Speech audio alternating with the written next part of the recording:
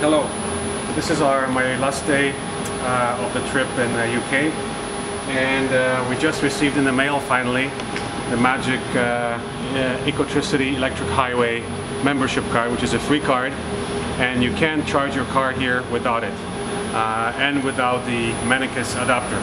But the only ones that are already tethered are the Chademo charging stations. Right now we are inside an IKEA in Coventry, and the IKEA in Coventry has installed the Ecotricity rapid charger here, and as you can see, this is actually the first time we're able to charge it. So the Chademo plug is in, and you can see here that it's on the display that it's charging.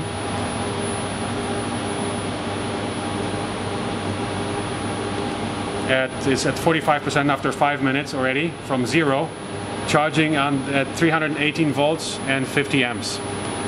So that's phenomenal. So why don't you show the whole charging station.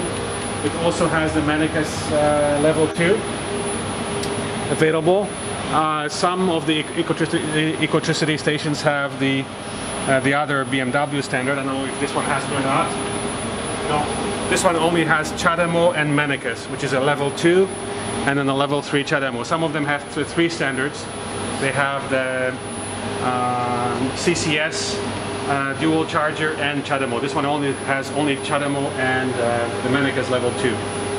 Anyway, this is fabulous. I wish we had this opportunity earlier, but anyways, better late than never. At least we get the chance to rapid charge this plug-in hybrid car. This is the only plug-in hybrid car that I'm aware of that has the fast charging capability.